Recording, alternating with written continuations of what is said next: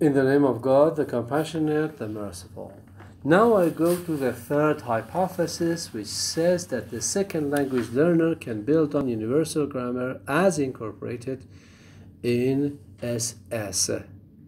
Okay, well, if you actually simply go to page 235 and have a look at figure 6.7, you can easily understand the nature of this type of hypothesis.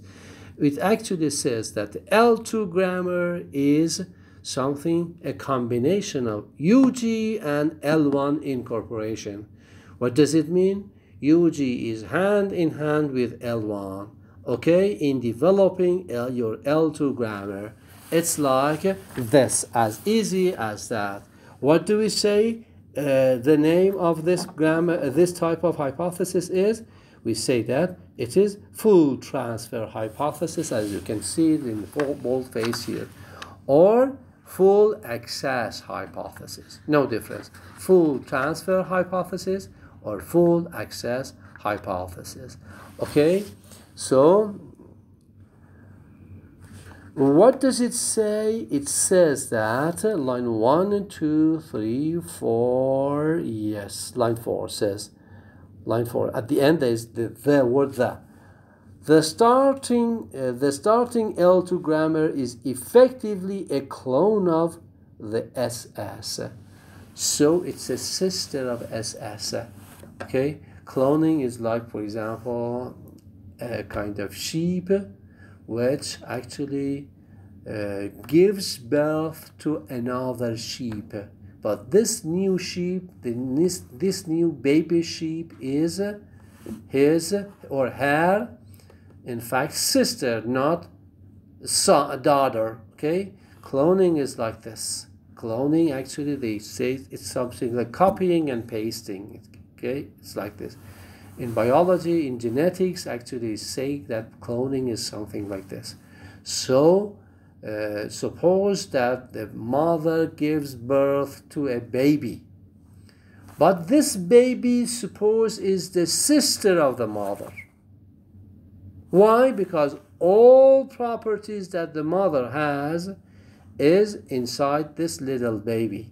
Okay, this is cloning.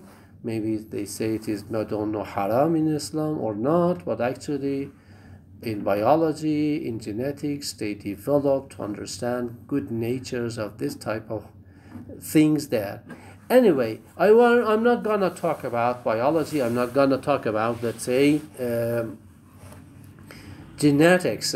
I'm talking about language.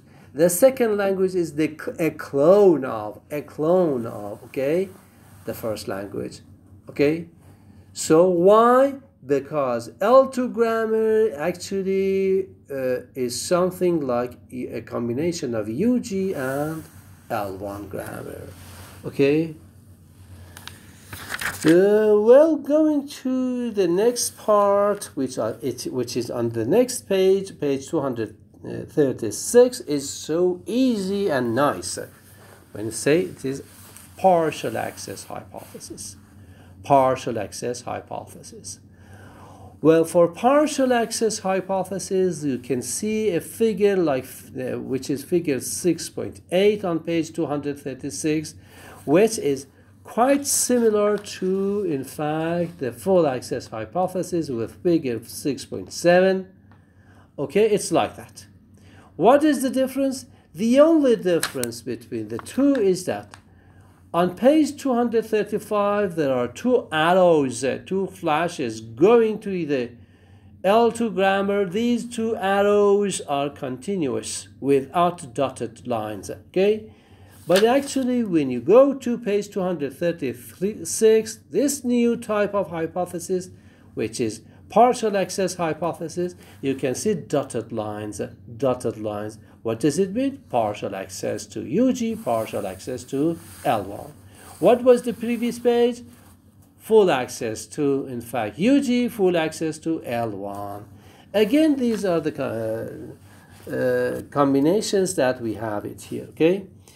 So page 236 says, in this view, line 1, the elements of UG are not available in their own entirety. The initial state has a defective clone of UG present. Okay? The various alternatives can collectively be called partial access hypothesis, as you said. Well, below page 236, there are three versions which appear on page 233 called minimal tree hypothesis, number one. And I think continues on page 237 with valueless features hypothesis type 2, and again on page 237, somewhere in the middle of the page, which is the failed functional features hypothesis, which is there. I don't want these, in fact, little hypotheses related to the big hypothesis 6.8, okay, full partial access hypothesis.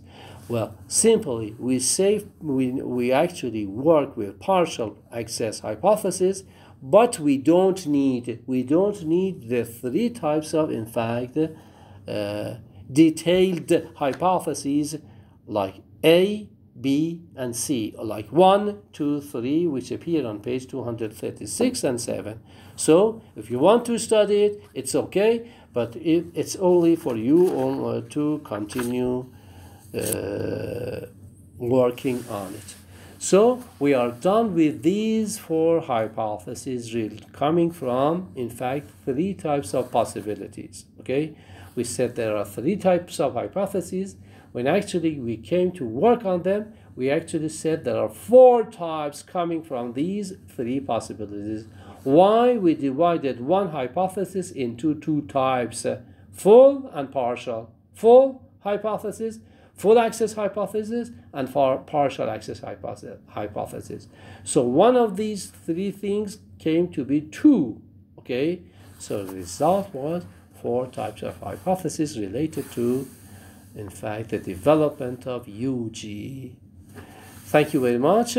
We are going to talk about final state of second language acquisition, which is so easy for you to understand. Let us finish it just now.